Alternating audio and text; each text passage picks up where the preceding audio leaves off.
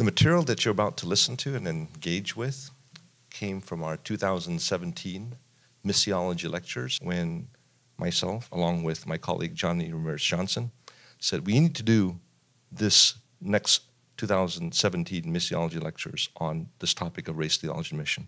And we invited Dr. Love Seacrest to engage with us in that process. We wanted to explore the challenging questions regarding racism and ethnocentrism and xenophobia and all of those issues from the perspective of world Christianity with regard to how these realities have existed in many parts of the world, and also as part of the colonial mission endeavors. It is fascinating to think that the realities we were talking about are not the experiences of one individual or even one society. We're talking about whiteness as a way of defining the world. And the conference and the conference presenters address time and again this epistemology, this way of making meaning. It has also been described as colonization and post-colonization. The question is not about guilt, it's about engagement. It's about what are we going to do with what we have inherited. So the fact that we're having the conversation should not point a finger at you as a listener or viewer. But these are hard conversations. The conversation about race is one that has been deferred for so long and so often, over and over again. As soon as we get close to having a meaningful conversation about race, we recoil from the pain of it. And so in our lectures, you'll see some of that pain emerge. You'll see some people who have long experienced racism express and declare and name experiences that they have had that have been deeply formative, deformative even. So this conversation is not a pretty one, but we're having it. As observers, as listeners, you will be engaging, and we invite you to invite the Holy Spirit. The three of us pray a lot about this series. We humbly submitted to God and pleaded for God's mercy to lead us. We are feeble, and combined, we are imperfect, and we have prayed that the Lord will fill the gaps. And the conversation is only a starter. It is in your hands. It is in your community. It is in your family. And most importantly, it is on your knees.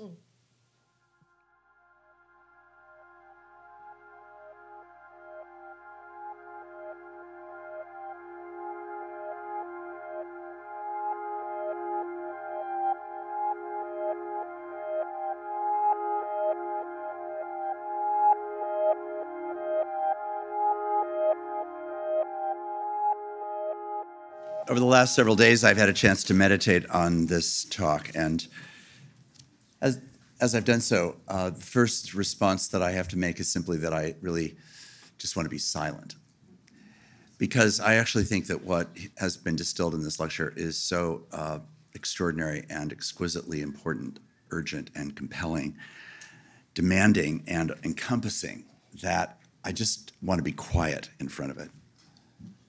It names things that are named by others in important and truthful ways, but it names things in ways that it seems to me puts its finger on things that not only I, but I think we, many we's in this room, really need to hear and really need to grapple with and understand. And so I first want to respond really by simply calling myself into silence, and you as well. I'd encourage you to sit with this for a long time.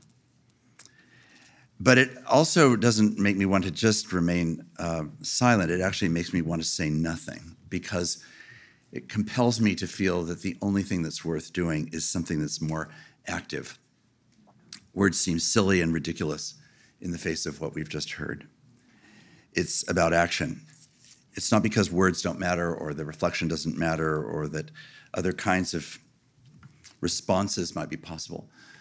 But in the end, the kind of thing that's being named by what Dr. Jennings has so helpfully outlined and even more expansively described in the full paper is really something to which action is really the primary response, action that claims and lives into geography and space and bodies and locations and neighborhoods and communities. This is really acutely true because I happen to be president of a theological institution, and I'm a tall white male. My own gut tells me to act and otherwise just shut up. It's not enough to talk, nor even to try to understand. It's about dismantling something. It's about dismantling whiteness. It's about dismantling white supremacy and being part of a diverse community that actually remakes this and, I hope, many other institutions as well. This is really no discrete task, however. It involves the dismantling of many things. It's not simply one thing. In this case, let's say Fuller Theological Seminary. It involves the dismantling of forms of the academy that are considered sacred. It involves facing collisions between various academic guilds and competitors of different kinds. They may be intellectual, they may be moral or philosophical. There may be institutional, churches or ministries or ethnicities or cultures, and it's always and ever live theater. It's the only way that it can be done. There's no place for stasis. There's no place for rest or escape. There's no conflict-free zone. You can't do this without pain, without suffering, and without loss. There's no place for an easy kind of common agreement.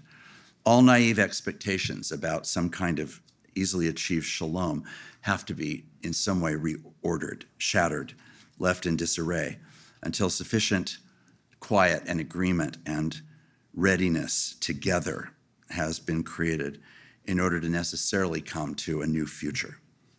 It does not mean eliminating tension. It actually involves redistributing it.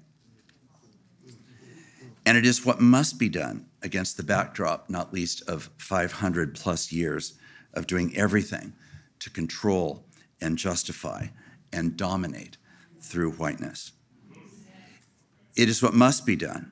And I want to do in this season, for example, for me, in my own current role, as much as possible toward making a way for the whiteness of Fuller Seminary to be dismantled. This is not some kind of institutional goal.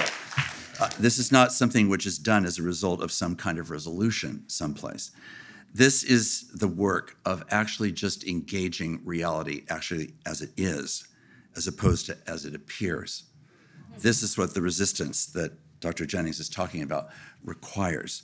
It means letting the resistance expose the evidence of the whiteness that a place like Fuller would protest as part of its past, but in doing so often simply deny the reality that has truly, deeply, profoundly shaped us. This is to work consistently towards a kind of decoupling of what Dr. Jennings has argued is the destructive, cataclysmic fusion between the gospel and what it means to be white. So this is part of how I respond. Another part of how I respond is that it simply makes me overwhelmingly and deeply sad. This is not what I think is sometimes thought of as white guilt. There's plenty of that to go around, and I have certainly experienced my share of that. That's not exactly what I'm talking about. I'm talking about a deep sadness, a sadness that is like a groaning of creation, that groans under what we've been hearing about tonight. It's why, in a way, it's a benchmark of the kind of death toward which whiteness can so often lead, because it is a groaning, a denial of the trajectory and vitality of creation itself. And frankly, it can seem at times so engulfing, so traumatizing, so disabling, so bleak, that it's hard to imagine another kind of reality. This is exactly, of course, why the Christian gospel is needed. But when the Christian gospel is taken hostage by a completely different kind of fusion, with an energy and a vision and a pattern which actually subverts the very gospel, that makes it so much less that it is literally rendered impotent, which is at least one way of measuring the current state of the church in America. That is an extraordinary tragedy. It brings me to my own version of the problem of evil. Classically stated as, if God is all good and all powerful, why does evil exist? My version of that problem is this: if God is all good and all powerful, why is the church so unchanged? Let alone, why does the church, not least the white church, perpetuate and contribute to, if not sufficiently repent of its initiating role in the dominating abuse of power, failing to seek what it would mean to live into the new community that is meant to be the kingdom of God? Faithful worship has always been about reordering power. That's why worship is our only life-giving source. It is the thing that actually rescues us. It redeems us to be reminded in corporate and private, spontaneous, public, and personal ways that we bow before the one who alone is the source of life, and let all other power, all other kinds and claims to life be reordered by the reality of that God. All forms of power need to be reordered. Every kind of power needs to be reordered. My power needs to be reordered. My institutional power needs to be reordered. It is part of the claim of what the Christian gospel in the world is actually meant to do. It's the thing that actually the scriptures call being set free. The exquisite title of the question of this address, "Can white people be saved?" is really the perfect way to capture the horrific irony of the colonialist project. In its most vigorous inception, the question was probably the opposite: can any besides white people be saved? But now, as that project has played itself out toward death, it actually has been flipped. And the question becomes, no, can white people be saved? Not white people, but white or other kinds of people who live inside whiteness. Now, the bankruptcy of that project does what human violence always does, which is inevitably reveal that violence is self-abusive from the start, and it will always eventually show itself. So buried in the madness and arrogance of this colonialist vision was the failure to see its own demise. It was precisely the tension of Nebuchadnezzar, on the one hand, having a horrific vision so horrific that he needed special authority to have spiritual insight into its meaning in Daniel chapter 2, and then blithely in chapter 3 builds his own nightmare and asks for all those in the kingdom to bow down before it. Is this so far from the way that the colonialist vision, now thought of as the whiteness vision, has continued to exist? I'm deeply moved by what we've heard tonight, and I'm in agreement with what has been said, if not, in fact, really intense agreement.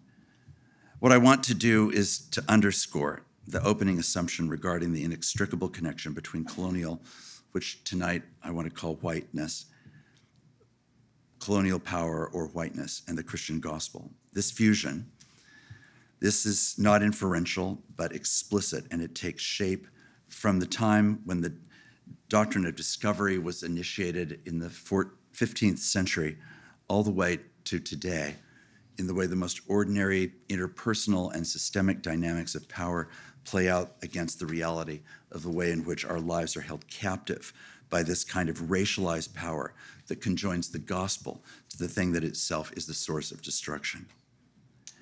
If there's anything that I tried to convey at the time that I was being considered to become the president of Fuller, it was that I saw the American church, not least the American church, but the American church in a season of unbelievable crisis, that its identity and its very claims to any sort of truth, let alone any sort of genuine good news, was actually at stake. That in fact, if there was going to be a church in the 21st century, it would have to be a church that would be remade.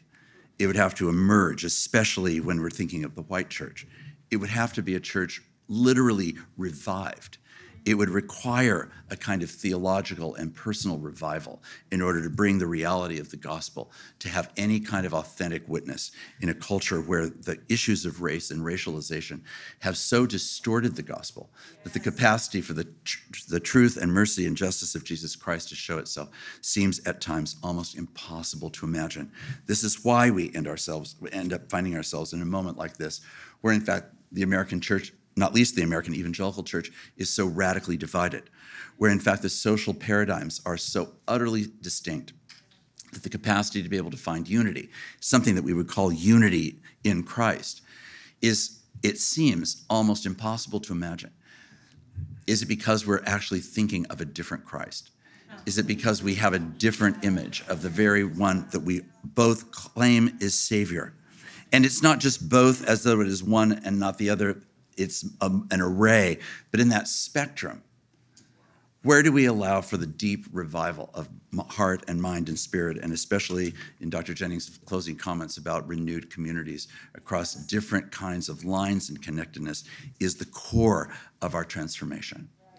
My own work in this area, which is an existential work, has gone on since I was a little boy, in the context of two homesteading families, one in Oregon and one in Washington, where the land mattered in every way to our family, where the sense of physicality of the earth, the dirt, was absolutely a part of my childhood. And though I was raised in a white family, my parents had exceptional instincts to think that it really mattered that I grew up in a context like that, but actually had friends that were part of Yakima Nation and knew families that were immigrant families that came to our valley to work in the fruit industry. But that trajectory went on to a surprising degree when I became a Christian. That didn't happen for me until I was in college. In the context of that process, my dad, who was a wonderful father and saved certain neck veins for the discussion of religion, really wanted to make sure that his two sons, if at all possible, did everything they could to have nothing to do with religion and religious devotion. You can see this didn't turn out too well for him. But his critique is very much at the core of what we're talking about tonight. His anxiety was that what religion does is that it takes great things and it makes them very small. And it was his hope that his sons would have a sense of the imagination of the world, the beauty and splendor and reach of the world, the diversity of the world, the capacity of the world to be discovered, not in the sense of claiming and owning, but actually just having your heart and mind widened by the reality of that. I started reading the Gospels, and I was stunned as I entered college to discover that Jesus and my dad had so much in common. This would not have been my impression. I thought that pastors were neurotic, and certainly their children were.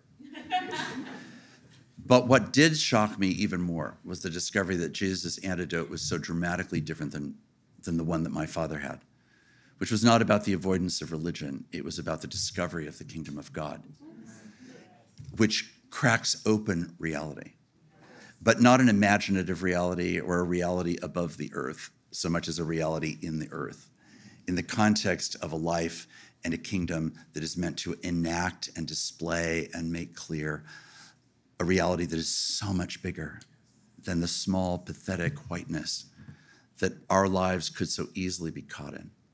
It would be a pathetic tragedy if Fuller Seminary and other Christian institutions like it were to simply stay trapped in that small box, instead of actually understanding that the character of what we're about is something so much deeper and so much richer and so much more important than that small little enterprise.